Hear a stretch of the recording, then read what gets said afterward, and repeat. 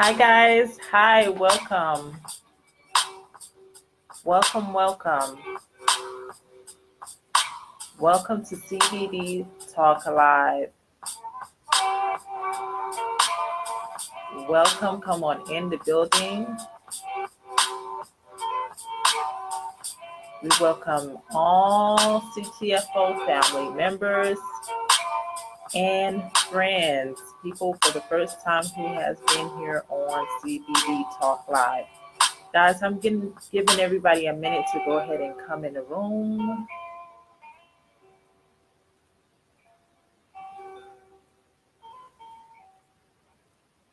Welcome, welcome. Hello.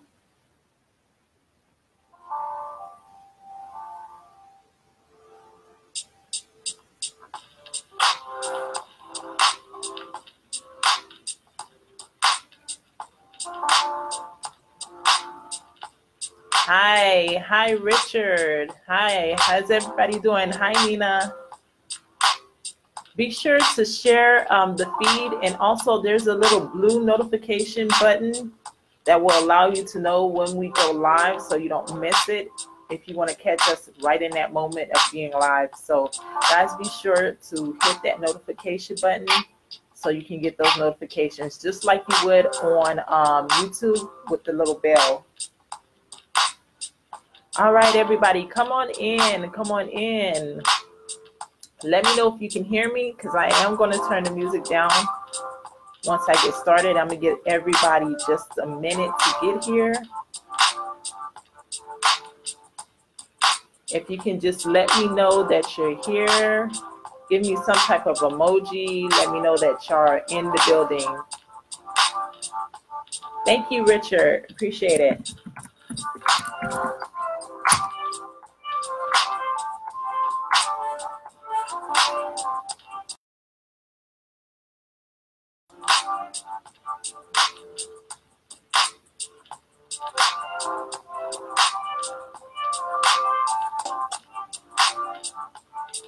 Okay, guys, I'm going to go ahead and turn the music down. We're going to go ahead and get started. So for all those who are watching this live, welcome again to CBD Talk Live with your host, Latasha J. And I have an important topic that we're going to share with you tonight on a health issue that has been going on for a long time with so many people. And you probably have seen it before. So let me get into the visualization of it. And then we can go ahead and get into some of the research about it and some solutions. So guys, how many of you have seen or dealt with a family member or just seen somebody out in public and their skin look like it's ashy or chalky all the time? It looked like they have a cluster of rash and it's really chalky and ashy all the time. How many of you have ever seen that type of skin condition before? Okay, guys, people who suffer from this skin condition, actually, hey, Doc, hey, welcome. People who actually suffer from the skin condition go through a whole lot more than what you think. I'm just going to the statistics about this skin condition, which is called psoriasis. Now, this is going to be powerful because some of the things that you think you know about psoriasis is not always everything, the total facts about it. And there's some things that you might not know. Like, for instance, I was saying in my promo that when I was doing my research on psoriasis, I was shocked by what it could lead to just for this simple skin condition, okay? It says that just in America alone, people, 7.5 million Americans suffer from psoriasis. That's 2.2%.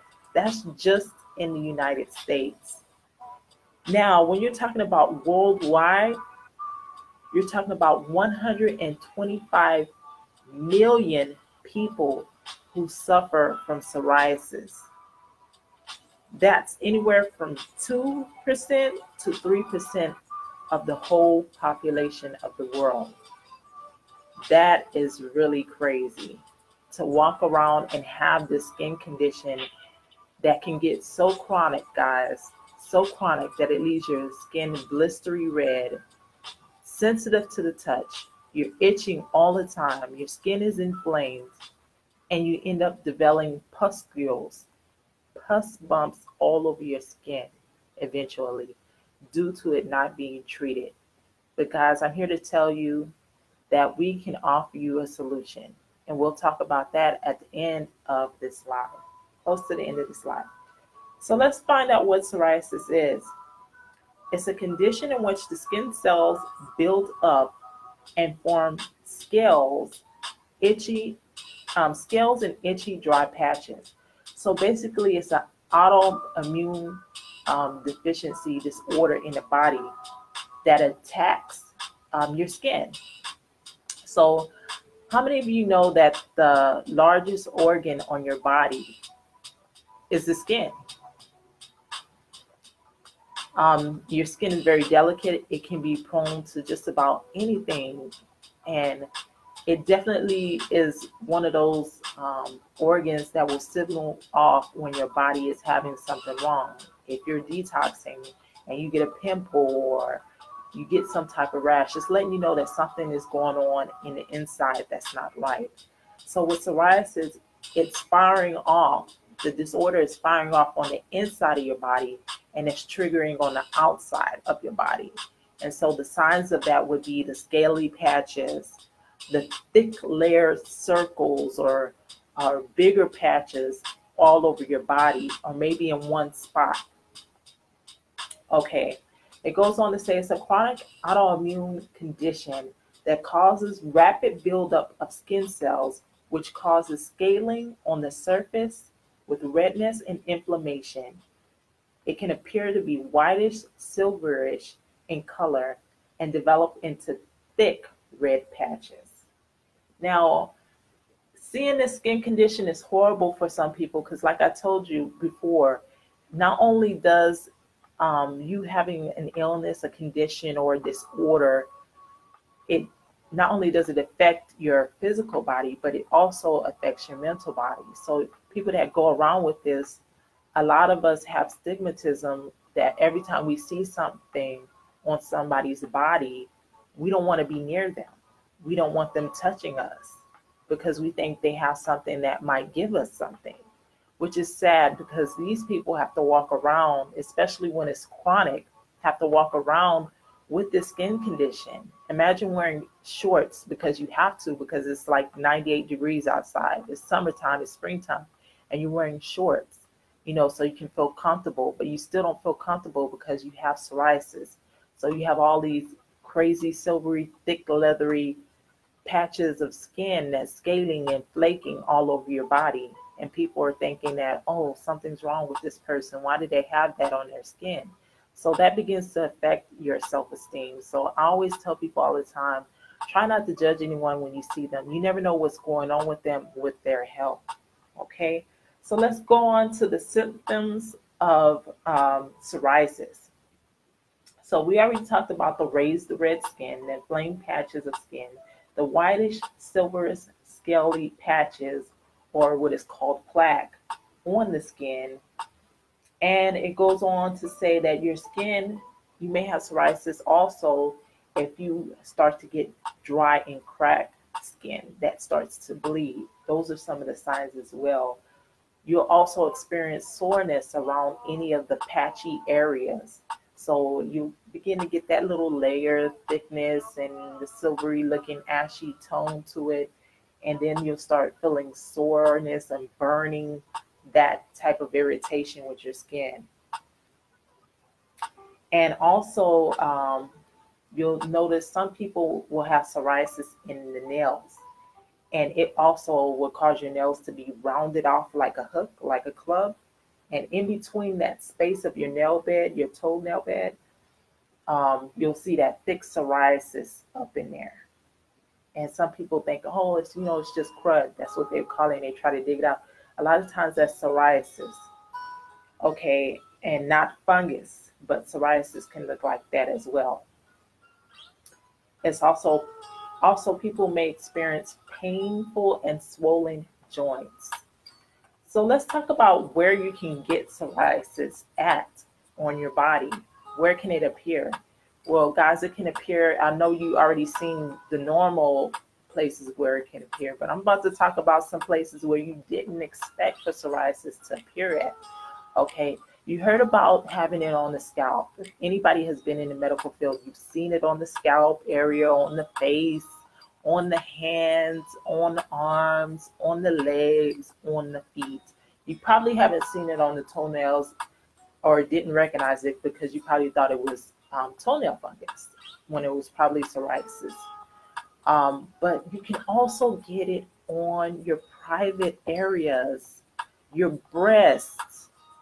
All those special areas can also end up with psoriasis. How many of you how many of you knew that? You know, you can actually have these on your private areas, guys. Now, isn't that horrible to know that the intense, excuse me, my language is all dry today. Intense itching and burning that you may be experiencing may be because you have psoriasis that has gotten out of control and have spread to those sacred areas. Imagine that. So that's why it's definitely you want to get your skin condition checked out. When you have something that looks like it could be psoriasis, check it out to make sure that that's what it is, okay? Because it could be psoriasis. Those are just certain places. And like I said before, the toenails, people don't think you can get psoriasis on the toenails. You can get it on the toenail bed and it looks like it's fungus, but it's not. It's psoriasis, guys. So that's just some crazy places that it can pop up. Besides the elbows, the inner and outer elbows and everything like that. You know about that because you've seen that area, the back and all of that type of stuff. Okay, so let's talk about some triggers. What are some triggers that can actually cause psoriasis to flare up?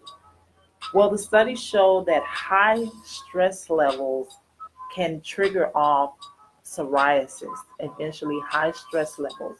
So if you're one of those people who already have very allergic skin, you know, or you have some type of skin condition already, your immune system, because stress is like a negative, it sends off negative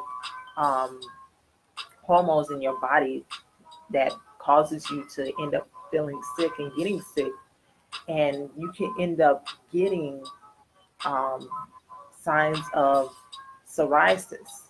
You can end up eventually getting psoriasis due to a lot of stress. But I'm about to give you a very powerful trigger that people don't think could cause psoriasis, okay? So like I was saying before, your stress levels can induce that. Now, we know that everything usually starts in the mind when it comes to illnesses, but it's so crazy that even with skin conditions, this can happen too.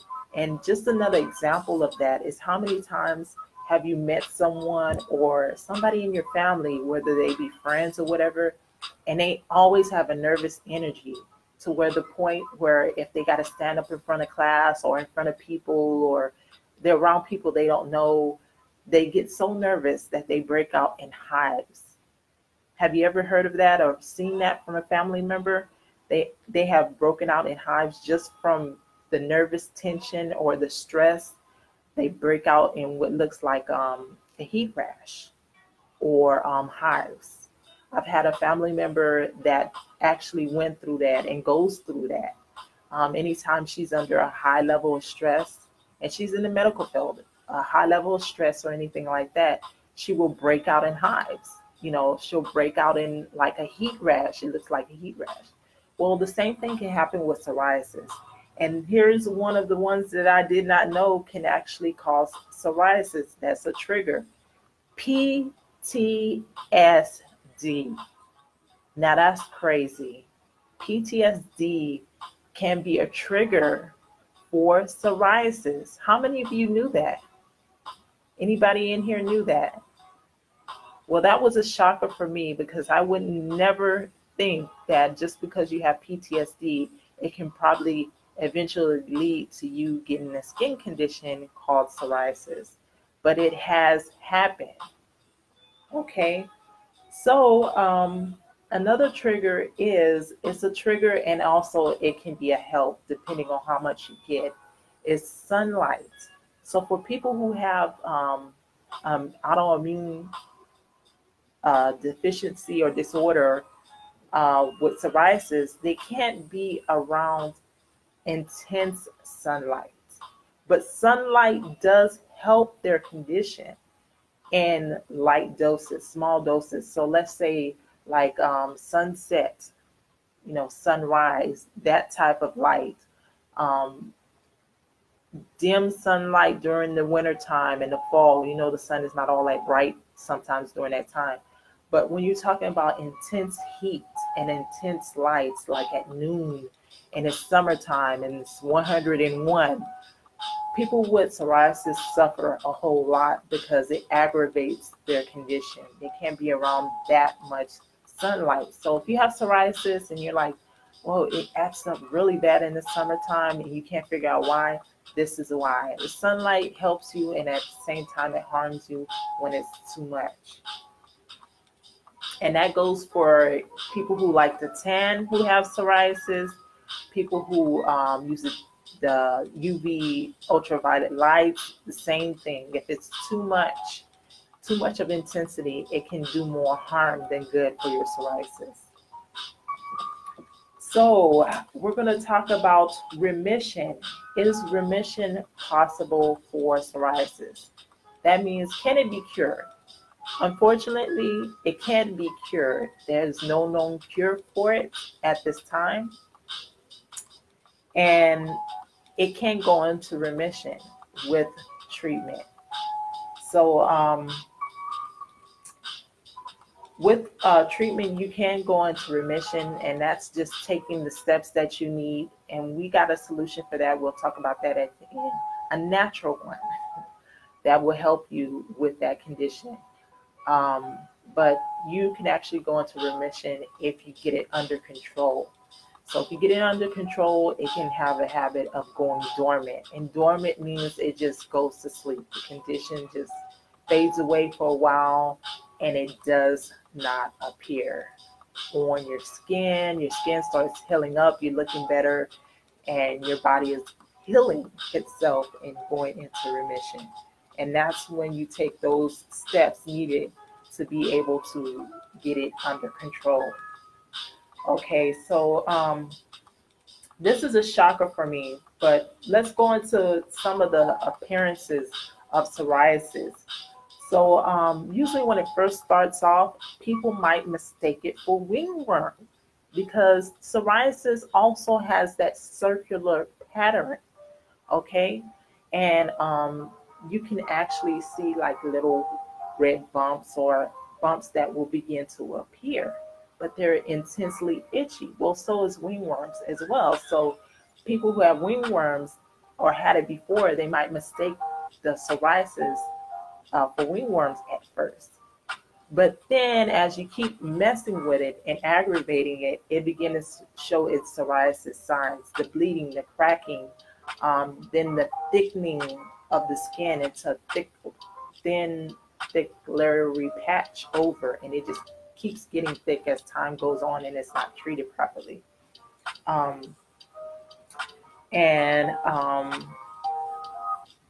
Also, the silver coating, like I said before, the silvery, patchy looking type plaque circles on your skin will begin to develop. And then you started noticing, hey, this is more than just eczema. This is more than just a wingworm. This looks like it might be psoriasis. So this is one of the crazy facts that I'm going to share with you that can happen with psoriasis. This is another shock for me. People, you can go into remission, but if it's left untreated, the question is, can you die from the effects of psoriasis? Yes, you can die from the effects of psoriasis. So we're going to talk about that right now. Now, If your psoriasis, and this was a shocker for me, a skin condition being able to kill you like this. It's not like, I was thinking, you think about skin eating disorders, skin eating, flesh eating bacteria doing that, but you never think of psoriasis. Okay, something that's itchy, flaky, causes inflammation. You never think of something like this being able to eventually take your life. Well, it can. And like I said before, it's because it's not being controlled. You're not treating the problem. You're not doing anything to get it under control. And that's when it leads to higher inflammation. And that's when you start seeing the deepness, redness of the skin, and you start to swell. Your skin starts to swell up. The layers of skin gets real thick and crusty like never before, and real patchy. Then you start to develop what is called pustules or pus bumps all over your body, and that is dangerous. With also the breaking of the skin, with it bleeding, because this is what happens, guys. If you're not treating your skin when this happens, when you're not keeping it clean or anything, bacteria sets in. Bacteria sets into your skin. And when that happens, you're going into a danger zone. And it can lead to what is called sepsis or a septic shock. Because now you have the psoriasis becoming a full-blown infection on your skin, and it's going into your bloodstream, which is dangerous because your bloodstream is like the river to your body. Anything that's of contaminants or anything that's good flows through those rivers and those canals of your body in your bloodstream. So when you start getting pus bumps and all of that from psoriasis left untreated, and they start opening up and getting into your bloodstream, and the cuts and cracked skin that's bleeding is not being treated and disinfected and taken care of, you can die. And when you start having septic shock, your body literally starts shutting down. So that means your body has gone into full bacterial and viral load is out of control. So much bacteria in your body that your body eventually, the white blood cells say, I give up. I just give up. I can't do it. And your body starts sending out signals when you go into septic shock, like high fever. People may think you have the flu and you have septic shock and you go into high fever. Your body, your organs, they all just start shutting down. So we'll talk about septic shock at another time, but I just want to give you a view of how dangerous it can be. And once you get septic shock, I've seen this in the healthcare field with people who get it from infections and stuff like that. It's a matter of seconds, guys, between life and death. So that's why you want to get psoriasis treated, because it's not just something that's, it's a rash, it's just a rash. You put some cream on it, or you just leave it alone, it'll go away, or, you can't really die from it. You can actually die from this skin infection, this horrible disorder, okay? So, is it contagious? So for those people who have seen people with these patches all over their skin, is it contagious? No, it's not. But can it spread within one person? Yes. It can get so aggravated that it can start to spread all over your body. It won't spread to anybody else. So if you touch somebody who has psoriasis, you're not going to get it too. It's not like that. It's not like wingworms where you just can brush up against somebody with wingworms. The next thing you know, you're going to have it too eventually. So that's the great side about it, is you don't have to worry about being around your family member that might have it, or your friends, or somebody you might just get introduced to and they might have it all over their hands or whatever. It's not contagious, okay?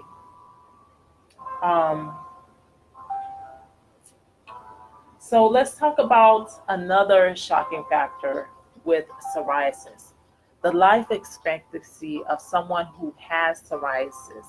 So guys, you may think, well, it's a skin condition, you can live forever, whatever, blah, blah, blah, yada, yada, left untreated. let's talk about left untreated, you know, because if you do the proper things that's needed, you can live a long, fulfilled life, period. I don't care what you have. If you take the right treatment, you take the right steps towards living a healthier life and doing all that you need to do holistically, you can have that long life. Okay, that's possible for you. Don't let anyone tell you otherwise. It's possible. Okay, but if you do nothing, and this disease that you have, this disorder with your skin, can shorten your lifespan, people. Shorten your lifespan. So it talks about in the research that people who are 25 who are diagnosed with this disorder before 25 don't live to see age 60 in most cases. 60 years old, okay? Their life is cut short. So that's pretty sad. It's heartbreaking to know that you suffering through this skin condition is bad enough. Nobody really want to touch you. Nobody wants to be bothered with you if they don't understand what psoriasis is. And then now you're facing that shortened time of life due to psoriasis. So guys, this is a serious, serious condition. People need to take it more seriously and take the steps that's needed to be able to have a better life and push it towards remission. Okay. So yes, it says that over anybody before 25 or over 25 and over, I'm sorry, who was not, who gets diagnosed with it, they end up having a shorter lifespan of up to 60 years old. So with all that doom and gloom, let's talk about some solutions, but also let's talk about some more triggers with food. So let's start with the triggers with food. So what are some triggers that you are eating that can actually trigger your psoriasis? Do you know food is everything? Food is everything. What we put in our body is what displays on what comes out of us, even with our emotions, okay? Okay, so let's talk about it. Psoriasis is getting triggered. You can get triggered by psoriasis with a diet such as meats, red meats in particular, aggravates psoriasis. So this is the bad diet, the poor diet of people who have psoriasis and they're eating this type of stuff. Highly processed foods, any processed foods, period, can aggravate your psoriasis. We're talking about sausage and porks, bacon, all of those type of things can aggravate your psoriasis. Dairy, lots of dairy products can aggravate your psoriasis. Sorry, you're going to have to cut back on the cheese unless you're going towards something that's vegan. You're going to have to cut back on it because it's going to aggravate your psoriasis. And just red meats and stuff like that. Now, here's a fun and enjoyable fact. How many of you think that coffee actually aggravates your psoriasis? How many of you think that? Is anybody still here with me on the live? Okay, this is a fun fact, and some of you are going to jump for joy with this one. There were studies that was shown, there was like a sort of like a mis-scientific rumor that coffee aggravates your psoriasis. Well, it comes to find out that when they went back and did more research, that coffee does not aggravate your psoriasis. So if somebody told you and you have psoriasis that, oh, you shouldn't drink that coffee, what are you doing? You're drinking coffee, it's going to make your psoriasis worse. Be happy to know that that's not going to cause it. Now, if it does, then of course, by all means, stop drinking it. It's just common sense. But it has shown that people do not get aggravated by their cup of joe. So go ahead and have it, which to me, it makes sense because if you're drinking a coffee that's not highly processed with chemicals, like there's some organic coffees out there, It's not stripping away the high antioxidants that coffee has. Yes, coffee has antioxidants when you drink it black. I just have to say that because the studies have shown that if people drink coffee with, you know, dairy and loads of sugar, it takes away from the benefits. So just putting that out there. All right. So coffee does not aggravate your psoriasis. That's a plus. That's a happy plus.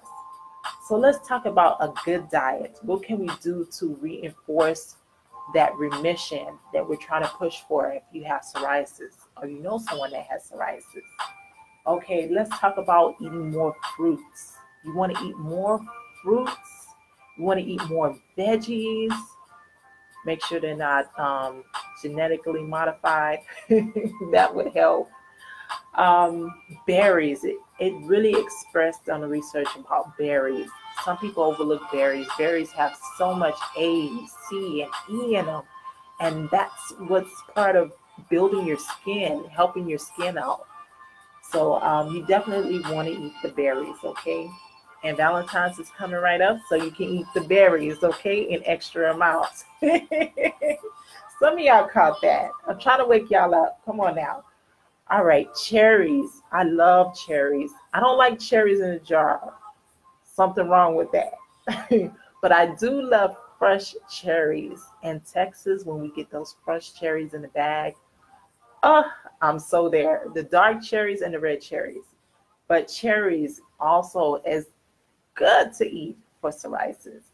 Okay, leafy greens. Of course, we know what leafy greens can do. We're talking about the kales, you know, all of that dark romaine lettuce, all of that stuff. Anything dark, go for it.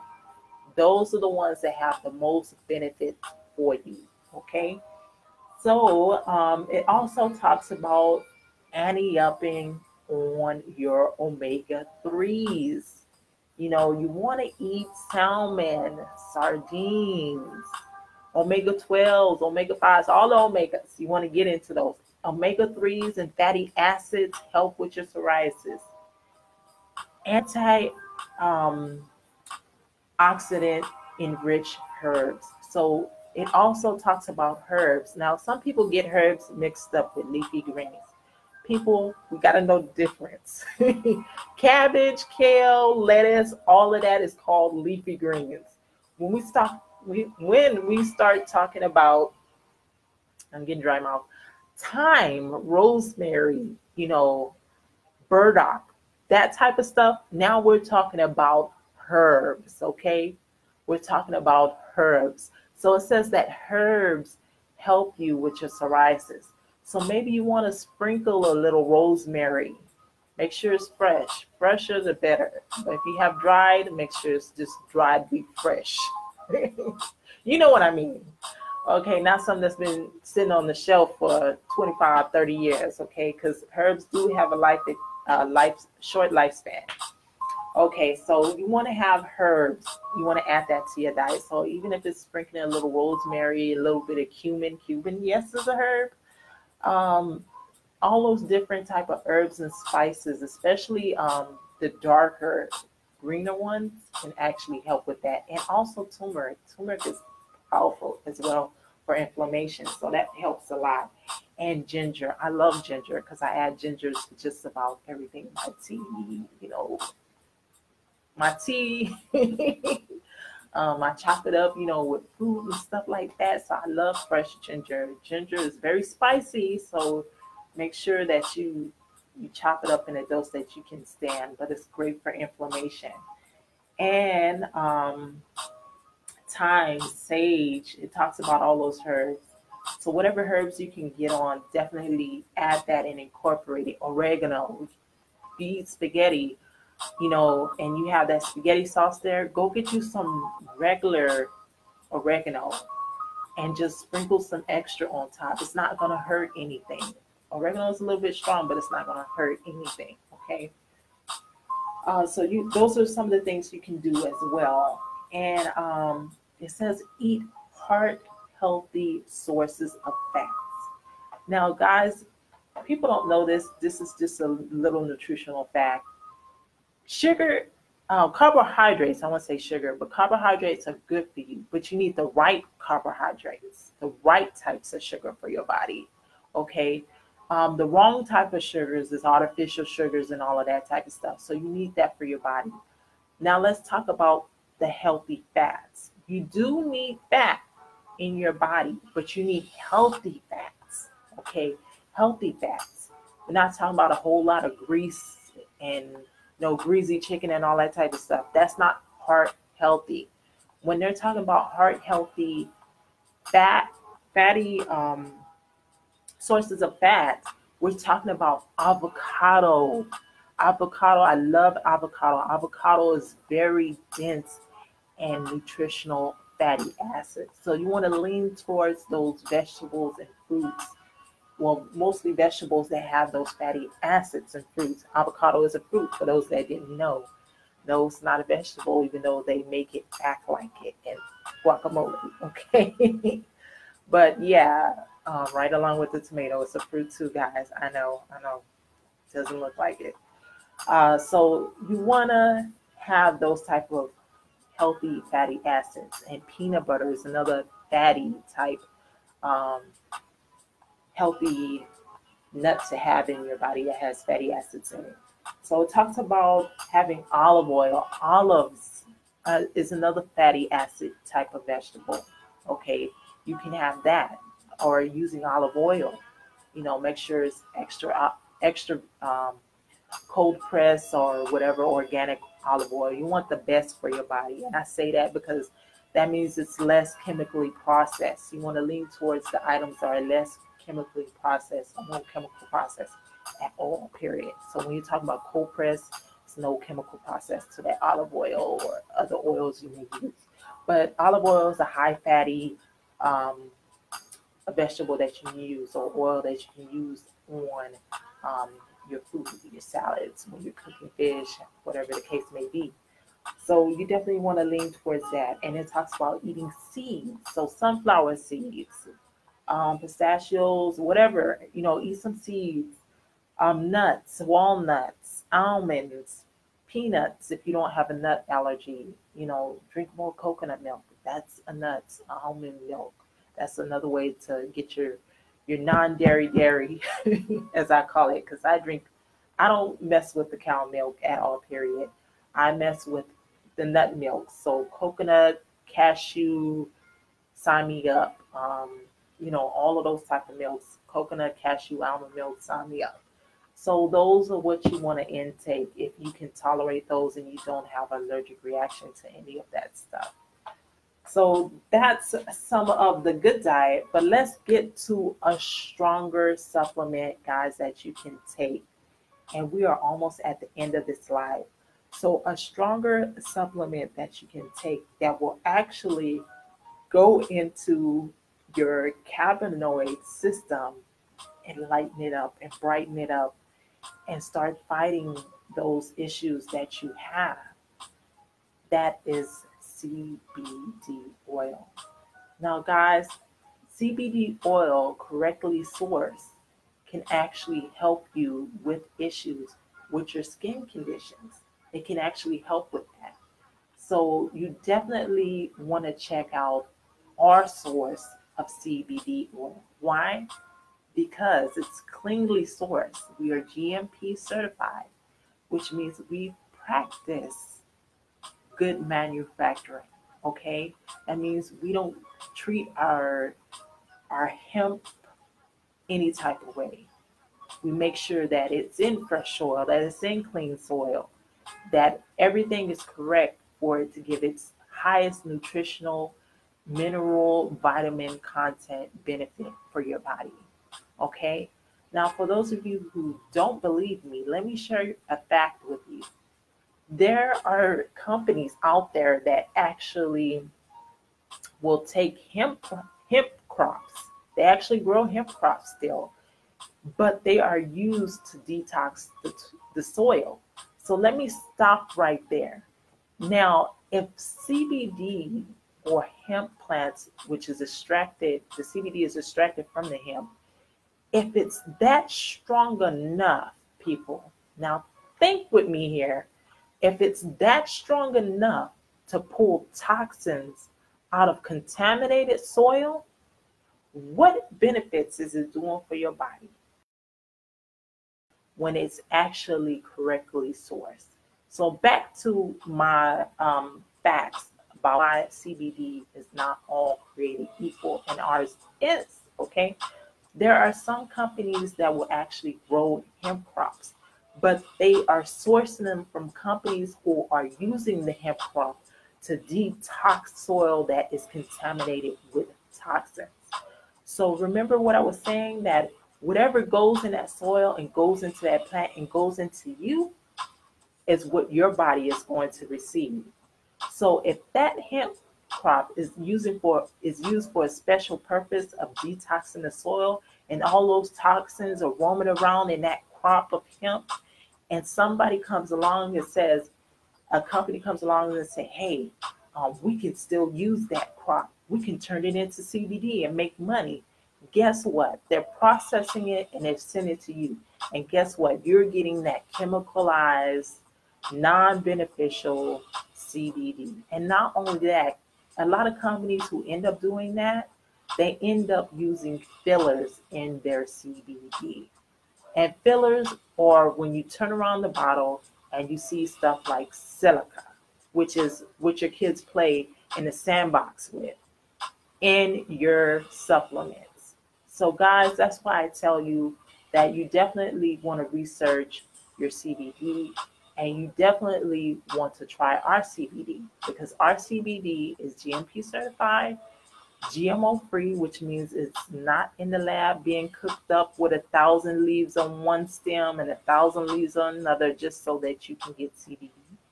It is quality source. It's not genetically modified. It's naturally grown and taken care of. Not only that, it's cruelty free, which means we don't abuse any animals at all in order to give you your CBD. And for those people who just love to have things that are made in the grade US of A, we have that. We have that. So our products are made in the US of A, in the USA, and you can be able to purchase that knowing that you got a product that was finally made of quality in your own country. Okay? But we welcome all those people who want to try our CBD, who are in the countries who are able to get it, to try it. Okay? So you can go ahead and do that. And not only that, we offer a 60-day try it or send it back deal offer. So you can't lose. You cannot lose at all by trying our supplements. Now, guys, I hope that you enjoyed this segment. I don't want to sell you. I want to give you the powerful information on what you can do for your body, and know that there's always a solution. Never walk into a doctor's office. Never walk into a place where they tell you that's it, that's all you can do. Always take another option. Always search for another option. There is hope in a needle point. In a needle point of sight, there is hope. Always remember that. And the hope that I want to give to you today is the option of finding a solution for your skin conditions that you may have, or any other health problem that you may have.